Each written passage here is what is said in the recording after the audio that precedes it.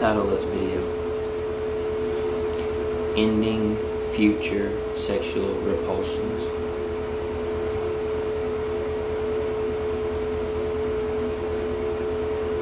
You're hearing from someone who knows all about it best.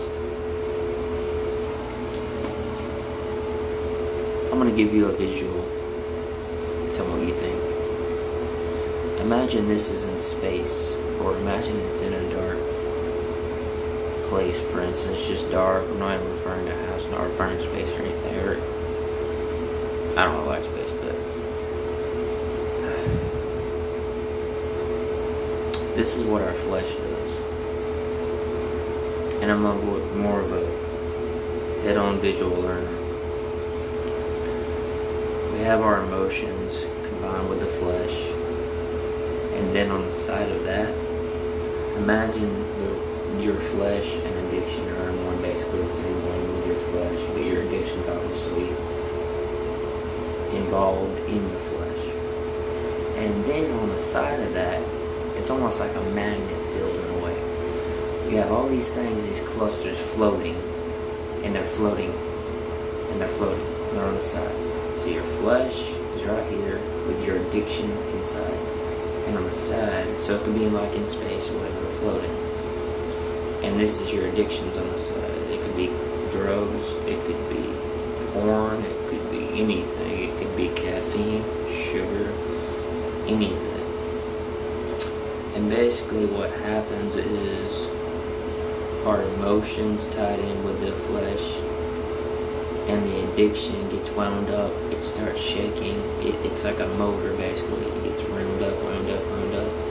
It starts shaking, and then it jolts, and then eventually it comes up and it repulses and brings in like a magnet our addiction. So our addiction hits, or whatever our addiction likes hits, brings in and hits. So the addiction draws in what we like, that we're addicted to. It hits it, and it bounces off of it, bounces off of it, bounces off of it, and it keeps doing that. And so what you want to do, I don't know if you've ever tried this before, you create a field, a blocker between what's over here is your addiction. Remember, your flesh, the addiction basically is in the flesh, but whatever you're addicted to is floating over here, the cluster of addiction particles, or whatever you want to call them. But in the middle of that, you can create the wall. How do you create this wall? How does the wall develop? How do you create the wall? How does the wall develop? You have to starve it out. You have to starve out the addiction. Starve out the demons, as you call them, whatever you want to call them. Start to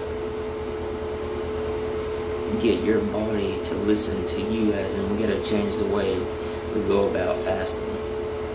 Do this by fasting. You can start by your regular meals, or whatever you do, your drinks, your sugars. You take it, you eat normal, you drink normal, and then each time you go after your meal, whatever you normally have in your diet, you eat it, but each time you eat less of it, and then less, and then less. And you go down to a point where you're comfortable, I guess, at per se. But then you can switch over to until you're at the comfortable level. You can switch over to keto, or just regular drinking water, or you can regular drinking water, or you can switch over to just chicken broth. Or just eat something, eat it in small dosages until eventually, I guess, until you get down, you can supplement it with water, or whatever, energy bar, or whatever. And then basically you're tricking your brain, your mind, that you're eating, but you're just not eating the same amount. So you go at it by your same diet, you attack it, you eat it, you drink it.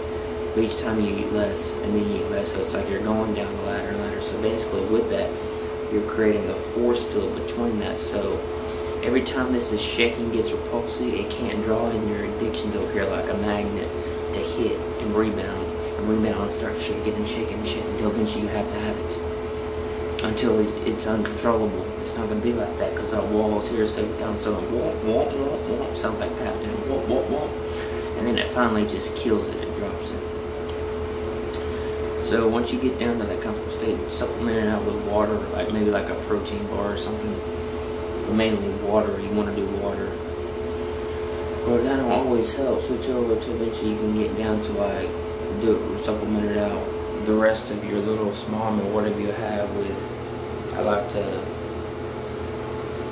blend in chicken stock with like some different vanillas, like chicken broth, drink a little bit of that, and some extra seasonings or flavor with that until eventually maybe you can come off of that and just have just like water or something.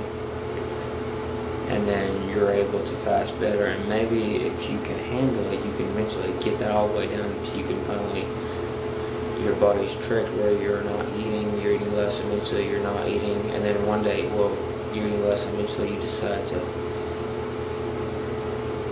trick your body, think you're like, I guess you eat or something, but you only get a taste of the food, and eventually you just don't eat it all. So you brought it all the way down to the ladder. You tricked your body, you tricked your stomach, which your stomach could be referred to as your second brain for food.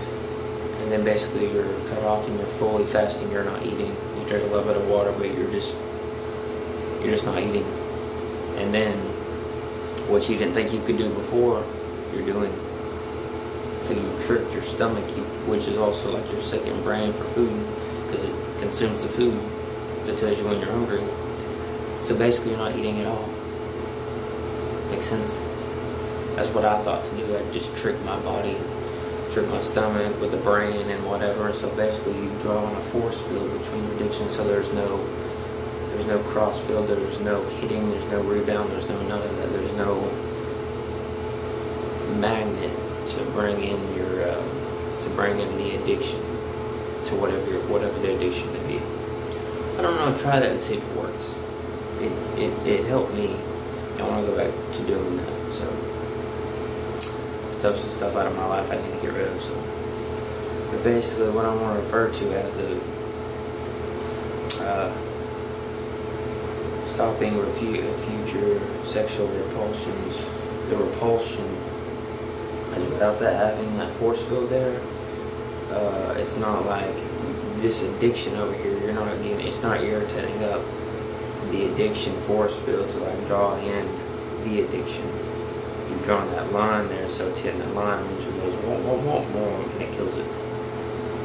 That's what I have to go back refer to with like, because I have a problem with like lust and everything, so I'm having to put Holy Spirit, use this to put it in its place once and for all. Try this with no matter what addiction you have and see if there's any sort of progress. And it did help me. I gotta go back to it and get kind of lazy with it, but see if this helps, see what happens. God bless.